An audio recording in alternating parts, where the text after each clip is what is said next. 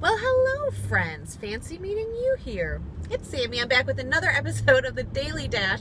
Today is Thursday, September 4th, 2014. Can you believe it? So I'm on the dash again today. I'm on the road. I should get my seat up a little. I'm so sorry. My husband said I drive like a teenager, and I don't like sitting straight up when I drive. I feel so like, I don't know. But I guess for video purposes, it's a little better. I won't recline so much. So, hey, what's up?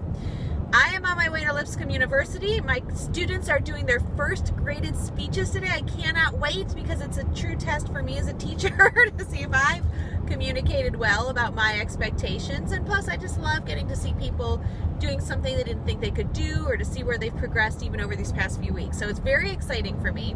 I also get to see my son's first football practice, well, my first football practice seeing of my son. So that's tonight. And my husband leaves today for Momentum in Orlando. Can you believe that we are not going to Orlando with him? Crazy. I know. I'm still shocked at myself. I was considering driving down with the kids, but I had to get back into my realistic side and realize that just isn't a smart move. So we are not going, but we've got all sorts of fun stuff planned. Okay, so what else is going on in the news today? I'll save the sports for a second. I've got some sports news coming up. But we've got, I had mentioned yesterday, the third American contracted Ebola. Again, another aid worker with Samaritan's Purse who went over really to help where the two other Americans who'd contracted it were before too. So just amazing, these people that are really running into the fire, so to speak.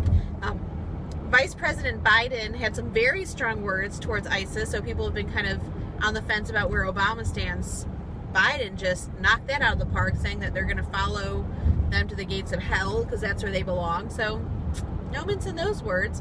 What else is going on? I feel like there's things that I'm forgetting now because I'm driving and I don't have notes in front of me. But I will say, you can see I've got all the important things down here on the notes. But I've got news about football. Football starts tonight. NFL season kicks off. Seahawks versus Packers, Super Bowl champs, taking on the Green Bay Packers. As a Bears fan, can't say that I'm cheering for the Cheeseheads. So that's all I'm going to say about that. And U.S. Open continues. Nishikori, who I had projected to get to where he was against Wawrinka, but then I thought Wawrinka was going to win, and they were in this like epic battle. I don't know how long the match was, like 3-4 hours. Anyway, Nishikori pulled it out. Djokovic and Murray, I did not even stay awake for last night. I wish I could have. But Patrick McEnroe is stepping down from the head of USTA Player Development. An American man has not won a Grand Slam since 2003. So we really need, not like I can help you with that, but I guess feeling the heat, they need to step that up for USA Tennis.